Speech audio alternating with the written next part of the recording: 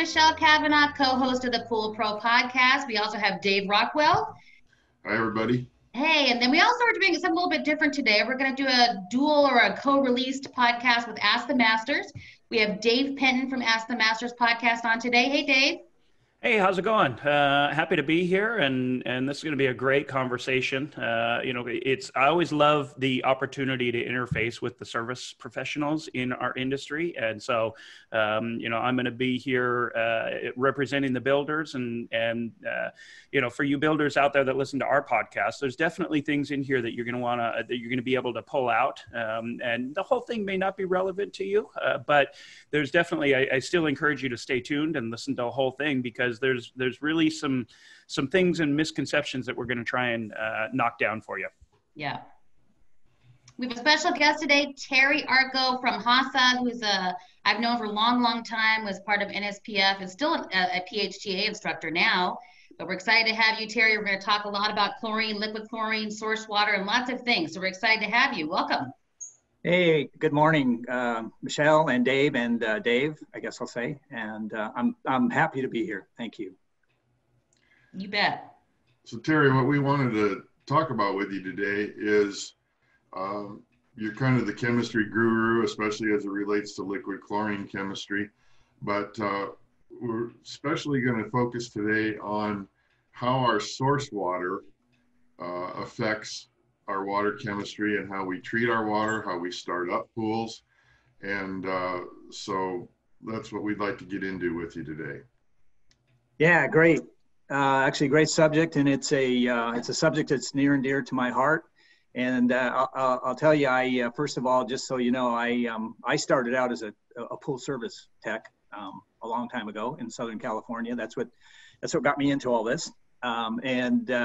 So I guess in a lot of ways, I dealt with water for most of my life. I didn't really get into really thinking seriously about source water until probably, I guess, maybe about 10 years ago.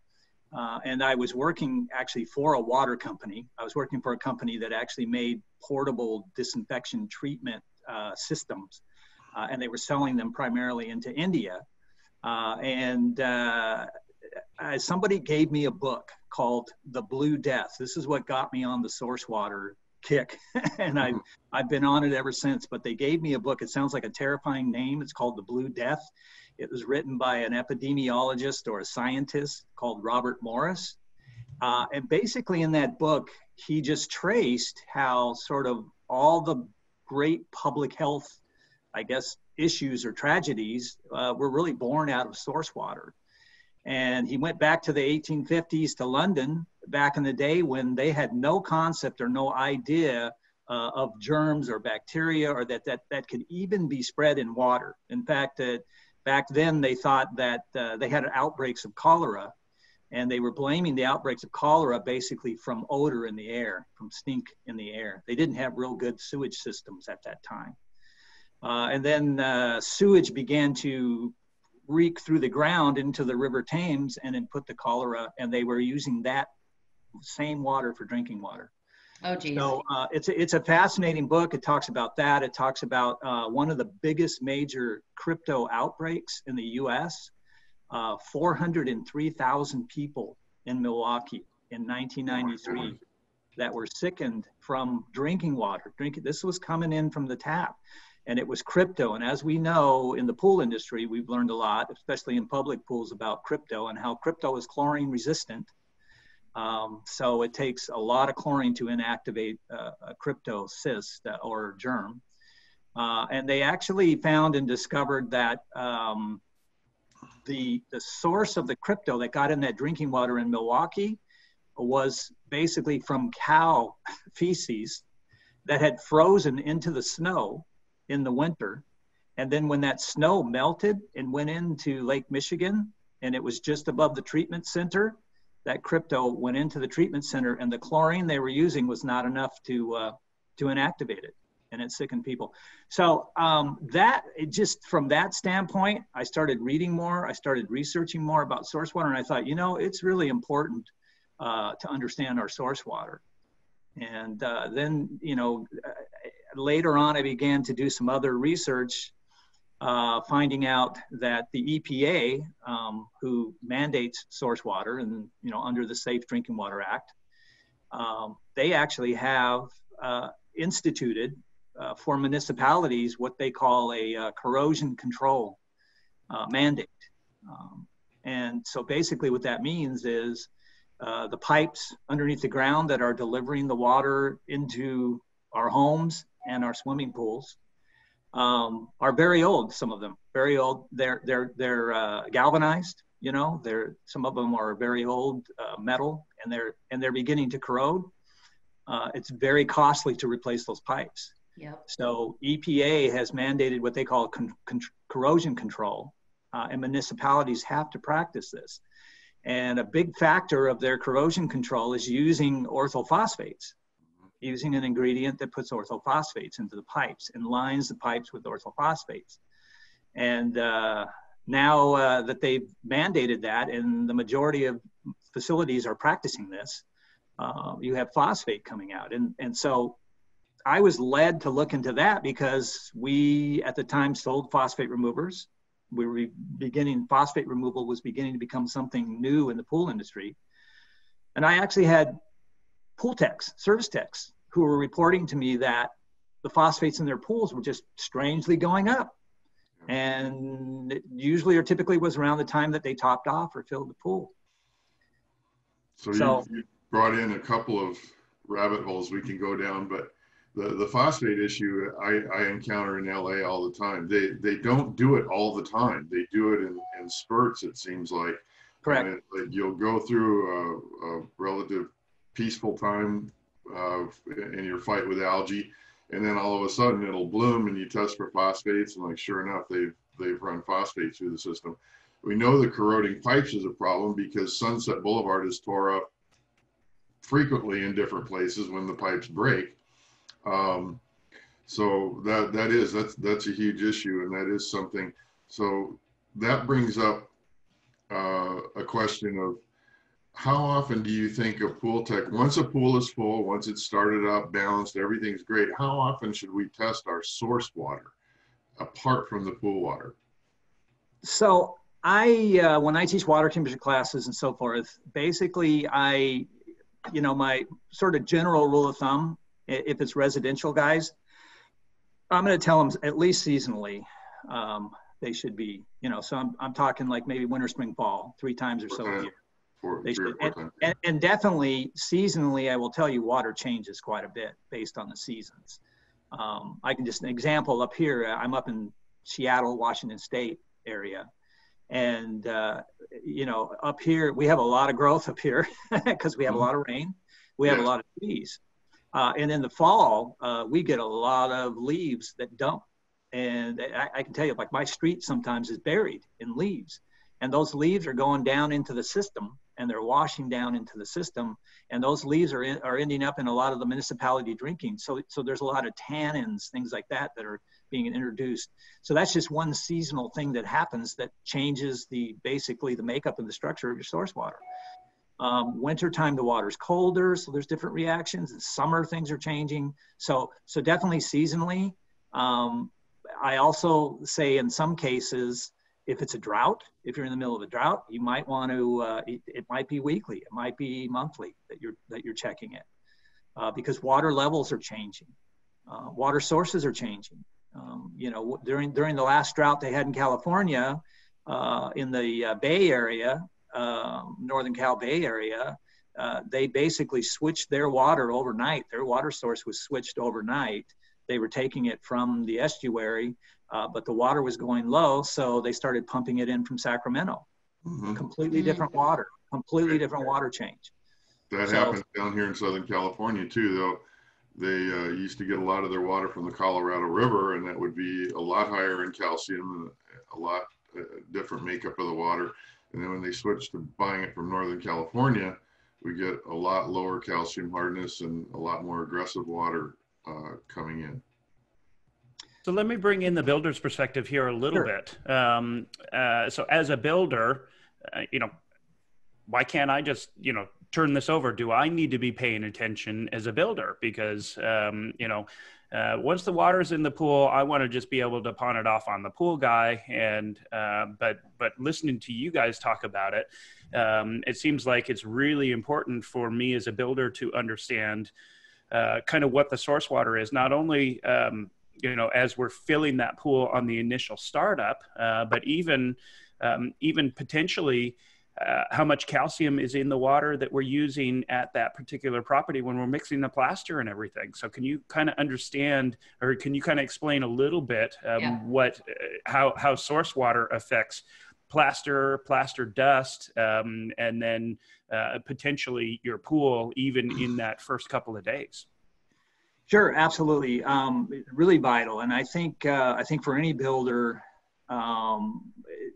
wherever they're at, when you're doing a job, finishing a job, definitely knowing the makeup of that source water is going to be really vital. And as you pointed out, Dave, I think it's vital from the standpoint of knowing, is that water really soft? So is it lacking in calcium? Is it lower in calcium? Which means that water, when you have soft water that's low in any kind of mineral, water naturally desires or naturally craves to be balanced. It wants a certain amount of mineral. And if it doesn't have it, it's going to try and obtain it from any source it can get. So plaster, that's like a feast. It's a banquet for soft water, calcium, magnesium. Those are two primary ingredients, I believe. So, at any point, at any time, when you're mixing that or whatever, there's definitely, if you're doing that with soft water, it's going to affect, what's in that plaster. And certainly when the pool's plastered, it's definitely going to start to pull that calcium up through the top of the, the surface of the plaster. So just from that standpoint, it's important. But I can give you a couple other things that I've worked with builders. And I think just understanding and knowing the source water and not assuming. I had a builder up here in Seattle, and they built a pool, got it all ready to go. And this builder, they would do a little initial testing, before they turned it over to a pool company to do the startup. And one of the tests they would always do is they test for metals to see what the metals were as well. And in this case, there was some assumption going on, and they did some of their initial tests. They do an iron test, found out, no iron. And they also were assuming that this was softer water because they were assuming it was river water. That we have a lot up here, a lot of sources up here. So they filled the pool, kind of took care of what they needed, turned it over to a service company for startup, and that service company did their due diligence. But once they got to the point of adding the sanitizer and the chlorine, poured the chlorine in, the entire pool turned root beer brown. Didn't know why. And then suddenly they're finding high levels of iron. So what we realized, we did research, and we realized that actually this was in a neighborhood in Washington, Redmond, Washington, where on one side of the street, the water was pulling from a river. But if you cross the street, the houses across the street were pulling from wells, deep wells. And those wells were very low because it was summertime. And what they actually found was there was iron bacteria in the bottom of some of those wells that was coming up to the source water. So it was bacteria that was attached to iron. So when you did the test initially, you didn't pick up any iron. But once they put the chlorine in, and that bacteria, chlorine kills bacteria, the bacteria died, and it released the iron, lots of iron, and caused the pool to turn brown. Wow. But there and again is a situation where they didn't really test the source water, or they didn't know the source of the water. They assumed, hey, this house across the street's on the river, so this must be on the river too. Yeah, and I just want to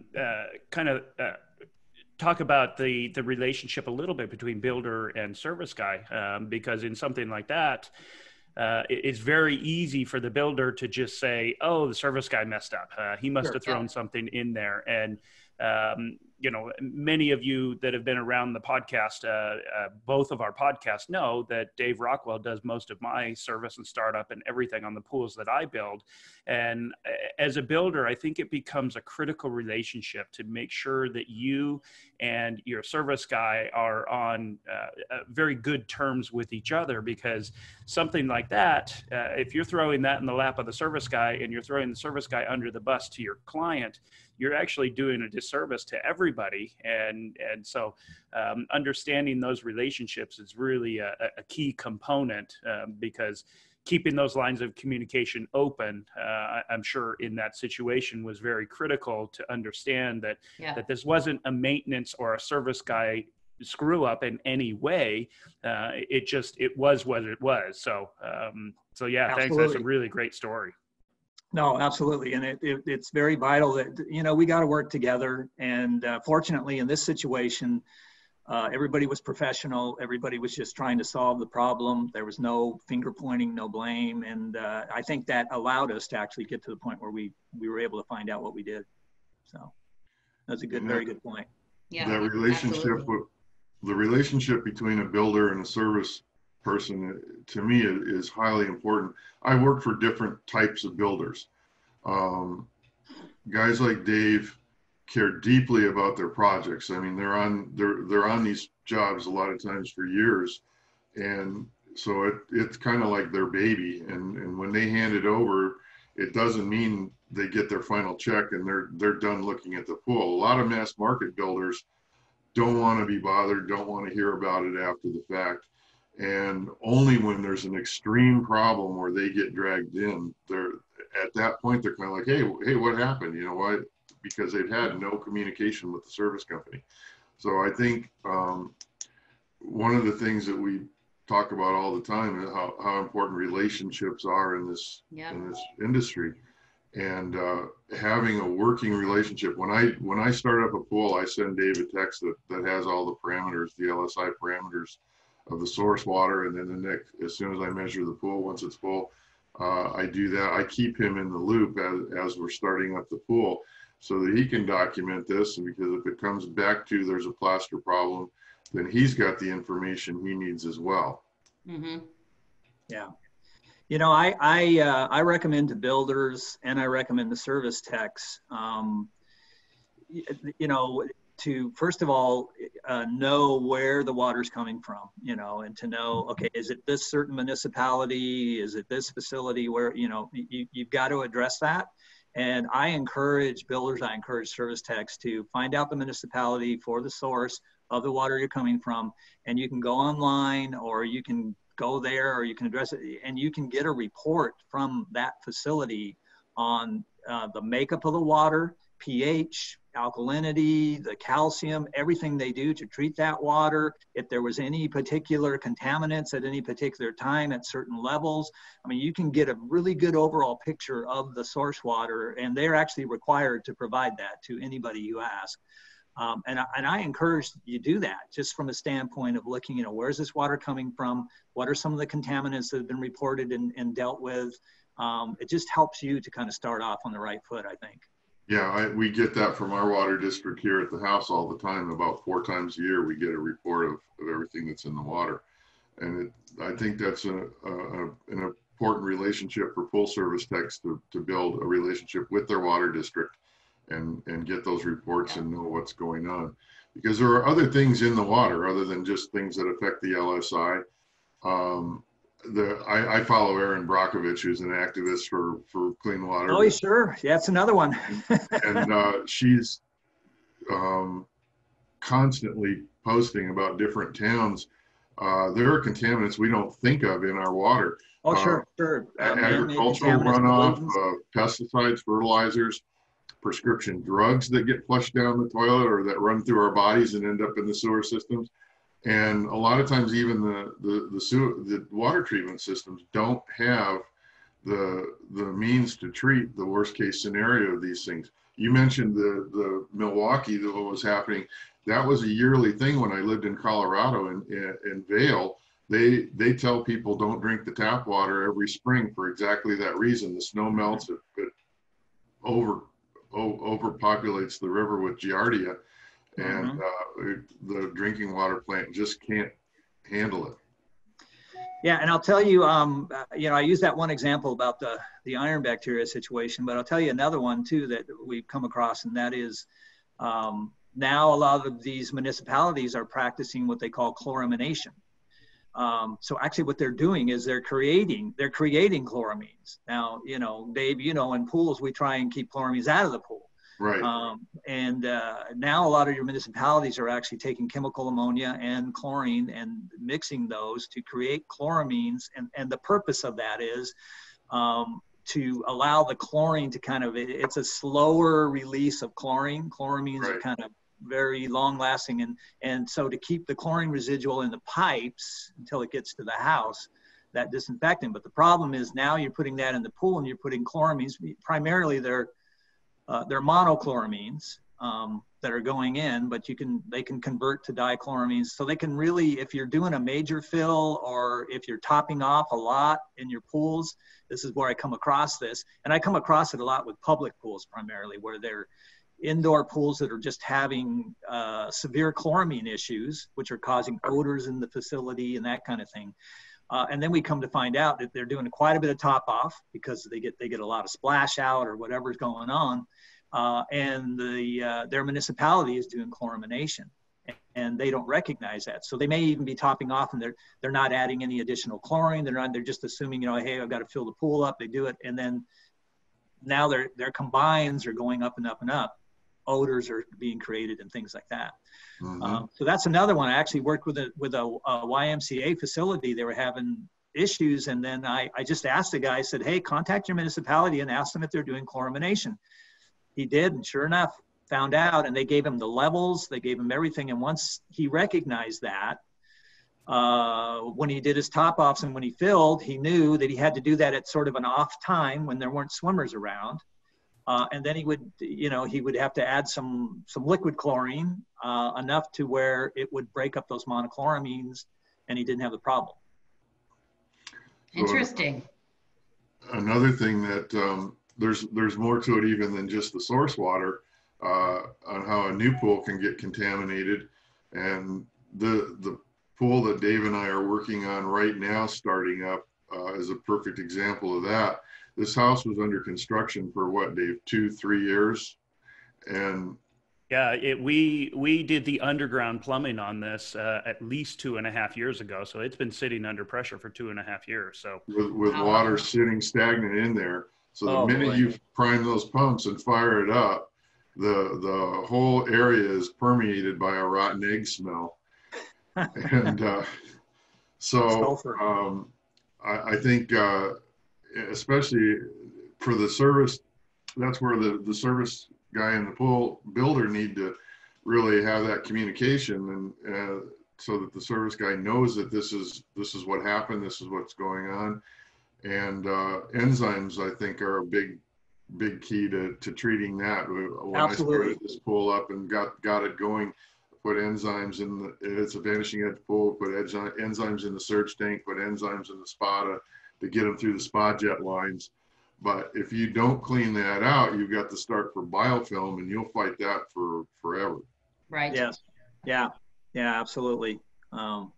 That's a tough one, and I've dealt with that somewhat too. I've dealt with that even in some situations where they've had a spa or a pool in a public facility, a very old facility, and maybe they haven't been running it. And then they go through the season, it's not running. Then they start it up, and you just get a ton of debris and so forth from those pipes that comes through, and it can really wreak havoc and just cause discoloration, stains, all kinds of things.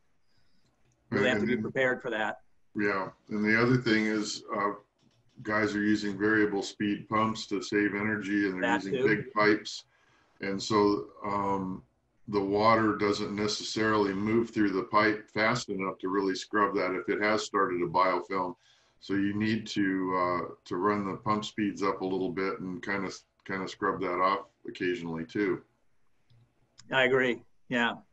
Any better movement, I think from time to time is just needed overall. Yes. Can we transit? Last time we spoke, Terry, and just so you all know, we had a great interview with Terry, a couple of months ago now, Terry, and then we had to scrap it because we had some audio issues that came up later. But you were really speaking on that we talked a lot about liquid chlorine and kind of the history of it and how it's really prevented lots of things and outbreaks in the U.S. And I thought that was fascinating. Can you just talk a little bit about that, what we spoke about last time? Sure. And I just, I love kind of talking about the fact that I think everybody sort of refers to it as liquid chlorine in the Yeah. pool industry. And I just love to really state that that's kind of a misnomer. It's really not liquid chlorine. It's a chlorinating compound. And liquid chlorine is a part of it, but it's basically what we call sodium hypochlorite. And pretty simple. I mean, starts off with salt, and salt is converted with water and electrolysis, and we create liquid chlorine. And then they add some sodium hydroxide to it as well, which balances out the pH more. And it really is the end product is basically what we would refer to as bleach. Right. So pool liquid chlorine is basically a concentrated strength of like household bleach, what you would get in the market. So if you think of household bleach, it's about 6% strength. And the liquid, like somebody, if they're using liquid chlorine, a Hasa liquid or something, it's 12.5%. So it's over twice the strength. And bleach has a fascinating history to begin with. It goes back to the 1700s, and sodium hypochlorite goes back to the 1700s, being used for the prevention of widespread disease and things like that. It was used in London, in the Thames, to prevent cholera. Here in the U.S., going back to drinking water, there were thousands and thousands of cases yearly in the 1900s of cholera and typhoid, those kinds of things. And a lot of deaths as a result of that, until they started to treat drinking water. And sodium hypochlorite was one of the primary things they used for treating drinking water. And as a result of that, you had basically the death rate of typhoid fever from 1920, thousands of deaths per year, to getting up to around into the 1960s. You had 1 or 2 maybe annually as a result of that. So really worked from that standpoint. The other thing that I think is really fascinating is I read an article recently about in San Diego, the cases of hepatitis A from the surge in homeless. That's a tragic thing in our day right now, but lots of homeless people in the streets, and of course, lots of things happening in the streets now. So a lot of bacteria being spread. And they had in I believe the summer of 2014, it was skyrocketing cases of hepatitis A. And one of the things that the city did to quell that outbreak of hepatitis A was they began a practice of washing the streets down with sodium hypochlorite, liquid bleach, to do that. And as a result of that, lots of other streets like LA, Long Beach, Pasadena, different areas now have that practice of washing their streets down with sodium hypochlorite. And so I think that the cool thing that I just like about bleach is the fact, I know a lot of us, we've been using it in our pools for a long time. And I think that over the time and throughout history, bleach is it was primary for a while, then it got pushed away because, tablets and, things like that, floaters, feeders, more convenience or whatever, then it became more of a shock and that kind of thing. But I think just the importance of really seeing that if you look at any kind of catastrophe, any kind of disaster, hurricanes, earthquakes, things like that, where sanitized water is needed, liquid sodium hypochlorite is the first and preferred form of chlorine that's going to get sent to wherever that's happening. And if you look at the CDC pages, you look at the WHO, water quality associations, different things like that, they all recommend for disinfecting your water, drinking water, cleaning up flood waters, cleaning up your house, your home from mold, those kinds of things. It's liquid sodium hypochlorite is what does the job for that. So I think it's a pretty cool and pretty utilized product. Terry, I have a question on that because as a builder, oftentimes I'm meeting with clients initially to discuss their desires and that. And a couple of things, I have 2 questions. We hear so often, and I know the service guys hear this so often too, that, well, I'm allergic to chlorine. And my understanding is that rate of allergic reaction to chlorine is so infinitesimally small that it's more usually a reaction to imbalance in the water. Can you Yep. talk about that just for a sec so that I, as a builder, can explain absolutely. that to my clients? I think it's not so much chlorine that they're allergic to as it is the byproducts that can be from chlorine. And the one in particular I can tell you, which can cause some pretty severe allergic reactions, is if they are at a point, or for whatever reasons, they have some majorities of we call them trichloramines, or it's also referred to as THM, trihalomethane, which, by the way, in drinking water municipalities, they work very hard to ensure there's no trihalomethanes present in the water at all, because they do cause irritation, they cause skin problems, disease, lung problems, eye problems, lots of things. And so I agree with that. I think it's byproducts that are more so causing these irritation, skin irritation, things like that, as opposed to just the pure chlorine in the water. Well, and talk a little bit about, we've been talking about how chlorine is beneficial, and essentially it is one of the elements that has kind of wiped out some of these ailments that have plagued society for many, many years. We get the pushback from clients so much of, wow, chlorine's dangerous and that. And it seems like we're coming out of that a little bit, but it seemed like for like the last decade, chlorine had such a bad name. I think some of it was perpetrated by the salt manufacturers as they were, salt systems were coming more online, and salespeople were really kind of misleading clients, and some of that still sticks. And so can you kind of tutor me a little bit as a builder, how to talk to my client and tell them, that chlorine is actually a really good thing? Yeah, and first of all, I laugh when you talk about the salt manufacturers and their thing of safety, when it's like what they really didn't tell people is that, hey, we're putting a small chlorine manufacturing plant on your pool. I mean, the end result is still chlorine, which is safe chlorine, by the way, again. And the one thing I always say, there is so much misunderstanding and so much misnomers about chlorine and out in the public, and of course we won't get into the media and things like that about chlorine and the safety of chlorine. But I always say that chlorine used properly is probably one of the safest, most efficient ways that you can deal with not only bacteria, not only viruses, things like that, but just overall contaminants, non-living contaminants, oxidation. It's one of the best sanitizers, disinfectors, oxidizers that we have available. And I still think the safest.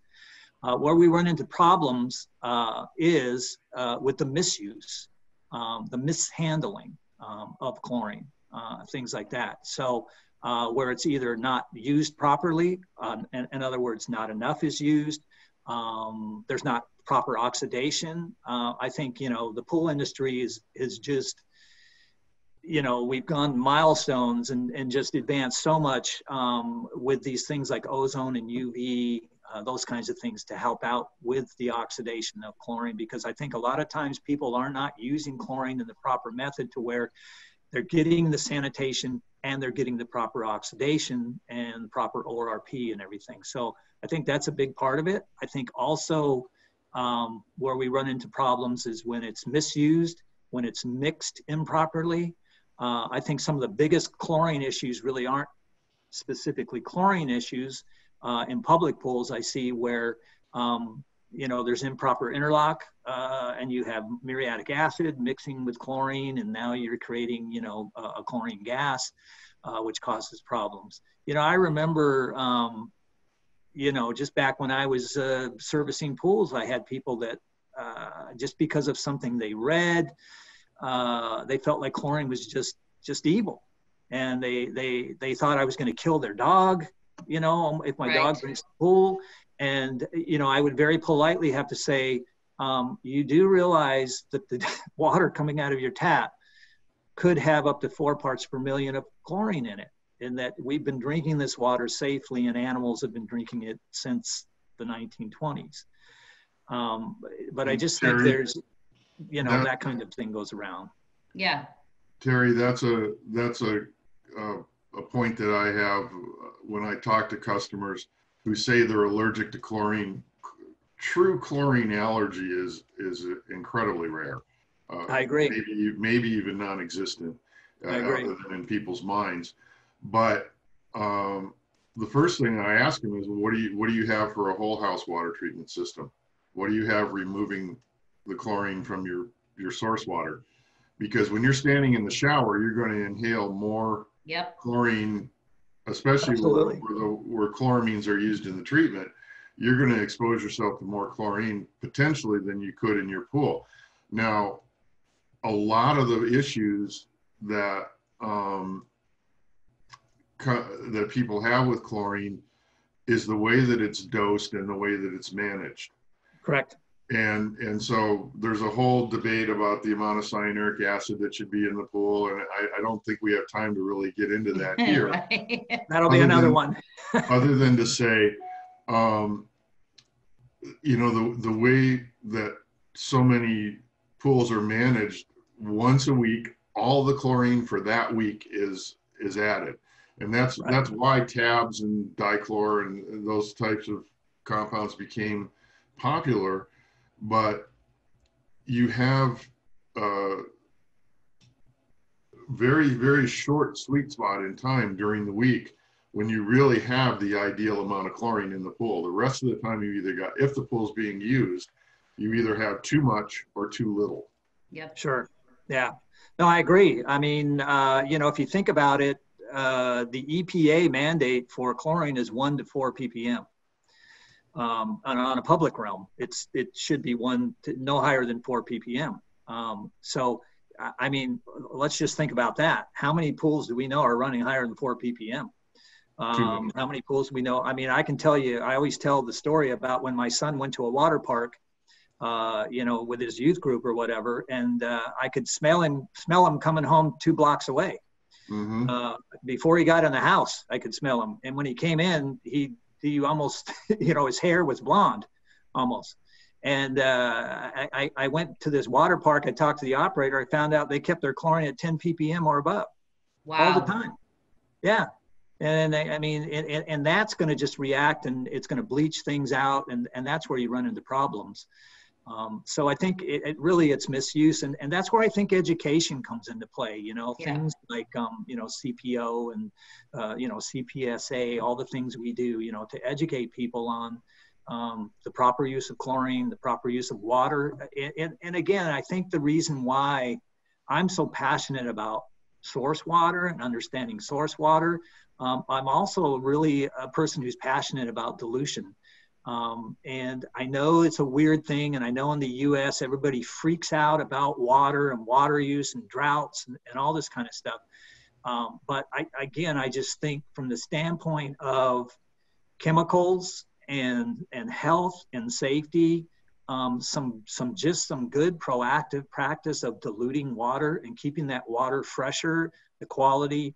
I mean, when you talk about things like high TDS, high calcium hardness, high byproducts, all those things that collect, those all affect humans. It all affects their eyes, their skin, and those kinds of things. And that's where we have the problems. Well, let me ask you this. You mentioned that there is salt in liquid chlorine that's a component of the chemical compound. Also muriatic acid, there's salt in that as well, right? Correct. Well, muriatic acid is a byproduct of making liquid chlorine. So right. So in terms of something we can kind of relate to, say we have a gallon of liquid chlorine, how many pounds of salt are in that bottle? Well, so typically the kind of standard on that is a pound of salt per gallon of chlorine. And how about muriatic? You know, muriatic, I'm not so sure about. It's not a pound, I can tell you that. It's less. I just, right off the top of my head, don't know how much less it is.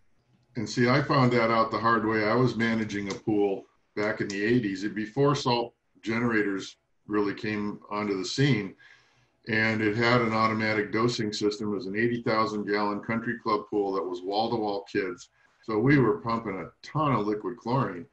And within 6 months to less than a year, were getting complaints that the pool tasted like ocean water.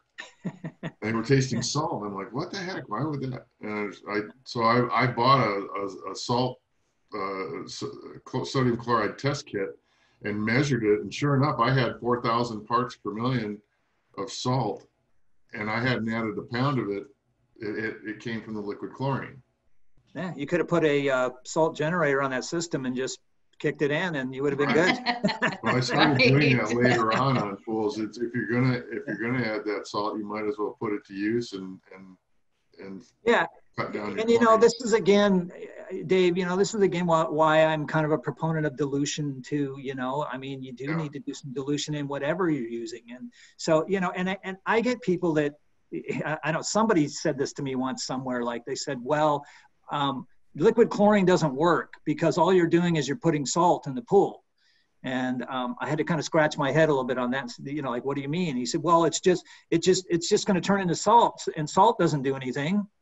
And I was kind of like, okay, well, first of all, there is some sanitation and disinfection taking place first before that all happens, you know, and it does, you know, but the thing about it is, so that's increasing TDS. And, you know, again, as I said, you got to watch your TDS and you've got to dilute. Okay, that's fine. But let's look at some of the others. So let's look at, you know, so if you look at trichlor, okay, you're putting 6 parts per million of cyanuric acid for every 10 ppm of trichlor. And that doesn't go away. And that's contributing to TDS, okay? Calcium, if you're using calcium hypochlorite, okay, you're putting about 8 ppm for every, you know, 10 ppm of calcium hardness into the pool. That doesn't go away. That rises. That's a part of TDS. And so when people bring this thing up to me about liquid and, oh, you know, the TDS and all the salt and everything, I kind of say, well, okay, look, if you've got really high levels of CYA, and particularly if you're a public pool, you're going to be mandated. You got to keep that CYA managed, and you've got to drain a lot more to manage that CYA, correct? Rather than just chloride salt. Okay. Right. Calcium, the same thing. And if your calcium levels go too high, and you've got a heater, you're really risking that you're going to create calcium carbonate on that heat exchanger, and you're going to ruin heat exchangers, which is much more costly, and there's more draining involved as well. So I kind of, from that scenario, I say, hey, look, yeah, liquid's going to contribute some salt, sodium chloride, TDS, okay? I look at that as that's probably the least detrimental form of TDS you can have in the pool as compared to CYA or calcium. That's right. One of the things, getting back to the builder relationship here, and it's something that Dave does on every single pool, is he provides a chlorine and pH dosing system. An automated system, and everybody says, oh, it's commercial pools only. On residential pools, the best way to manage TDS and chlorine and all the chloramine problems, to my way of thinking, the best way to do it is to dose properly. And these systems dose 2 ounces a minute or a little more. And the chlorine levels stay consistent, they stay right. You can maintain them at a lot lower residual, which means the less chlorine you pump, the less salt you're adding, the less TDS. And so the one good thing in my way of thinking that salt systems did for our industry was it got people used to spending a certain amount of money on a water treatment system added at the equipment pad. Well, now for just slightly more money than a salt system, you can completely control your pH. You can dose the chlorine properly, and you can still have a freshwater pool. Yeah. And Dave puts on every one of his pools, and his pools are a dream to service because of that. It just takes away so many problems. Yeah, I'm a big proponent of automation and you know, feeders, anything that makes something foolproof where you don't have to depend so much, at least day in and day out, on the possibility of human error, because I think that's a big factor. You know, I think that's a big factor from just service techs who, I mean, it goes back to training again, and it goes back to education. And I always tell my story. You know, when I started out servicing pools, which was a long time ago, you know, I was trained by a guy who told me, just drop the reagents in the pool and look at the flash. And if it flashes this much, put in a quart. If it flashes this much, put in a gallon. I mean, the guy was an alchemist, you know. I mean, it's like, or I don't know, a guru or something. But that's how I was trained, you know. So I think training and education and understanding go a long ways. And that's how I was trained too. And as I got better test kits, and I learned what you can really ascertain from a flash test. If it turns yellow, yes, there is chlorine in the water. If you drop the phenol red in there, and like, yes, there is pH in the water as well. But as far as anything meaningful, if you're still doing that, you're not serious about your craft. No, and I mean, and we talk about that and laugh about that now, Dave. And it seems like the Stone Age or archaic compared to what we have today. I mean, today we have so much with you know, digital devices, digital testing, phone apps. I mean, good night. If I had phone apps that could tell me how to dose and so forth, or even figure out my Langmuir saturation index when I was doing pools, you know, I think, you know, my hair wouldn't be as gray as it is now, you know. It's just, hey, Dave, so I was going to ask a question to Penn. Penn, what are the percentage of builders that are actually speccing in automation systems? Is that becoming more and more popular? Is it just the big builders that are doing that? How many builders are doing that? You know, I think it's still, at the high end. And I think, you know, some of the manufacturers are really trying to bring that down into more of the residential market. Sure. And, you know, as a builder, I think you just need to educate yourself a little bit to be able to explain it to your clients. And the way I explain it to clients is simply that I can give you perfectly balanced water 7 days a week, 365 days a year, as opposed to, you know, if you have your service guy come in and he's coming in and he's only here 1, maybe 2 times a week on your typical pool, you know, you've got these big undulations in your chemical quality, and then, you know, you throw an entire soccer team in there on a Saturday after the pool guy's been there on Friday because you're a good customer and you have Friday service, the kind of the premier. By Monday, there's no chlorine in there. And so it becomes really easy as a builder to sell the system, especially now that if you do your research, there are systems out there that are, they're maybe 50% more than a salt system, but the clients almost invariably always talk to us about a salt system because they all have heard that, and to take them to the next step to full automation is not as difficult as it seems, because like Dave said, everybody's wanting to, you know, they're expecting that there's going to be some sort of an upcharge there. So I think we're starting to see it really come down into more the mainstream marketplace. But, you know, I really think that as we're learning some of the dangers of cyanuric acid and that, you know, and as builders, you really need to kind of do some of that research. It becomes a more compelling argument that you can make to the end user and to your client that automation is, it's very beneficial, and it becomes easy to sell the more you understand the systems. And for people who are trying to minimize their exposure to chlorine, you're going to expose yourself to a lot more chlorine in a salt pool potentially than a properly dosed, chemically automated pool. You can keep the chlorine levels very steady at a part per million, or maybe even a little less based on the ORP. With a salt system, it's a dumb machine in that it has no intelligence built into it. It doesn't measure the water. It doesn't dose according to what's going on in the water. It doses according to the percentage that you set, and that percentage means that you set it for 60% out of every hour. That's going to be on 60% of the time. This is very similar to a Rollichem with a dial on it. A chemical pump with no control on it is just going to pump when based on a timer, and it has nothing to do with what's actually going on in the water. So there's going to be times when there's way too much chlorine in the water, or times when there's not enough. A proper ORP-based dosing system is really the best way to keep just the right amount of chlorine in a pool.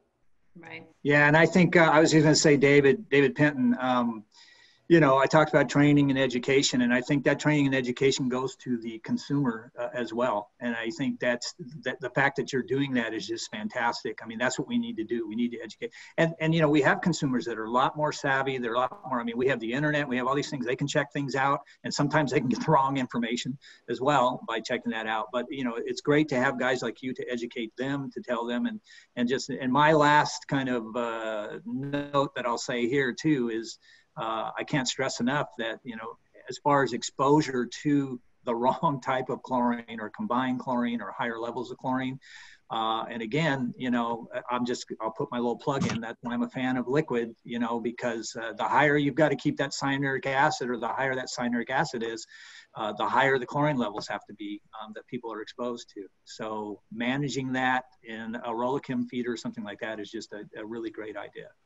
Yeah, and I'll just make one quick point here on this. The consumer is, they've gotten to the point now where automation is a part of their life. So it's not as tough a sell anymore. You have Nest thermostats that know when you're home or when you're coming home and things like that.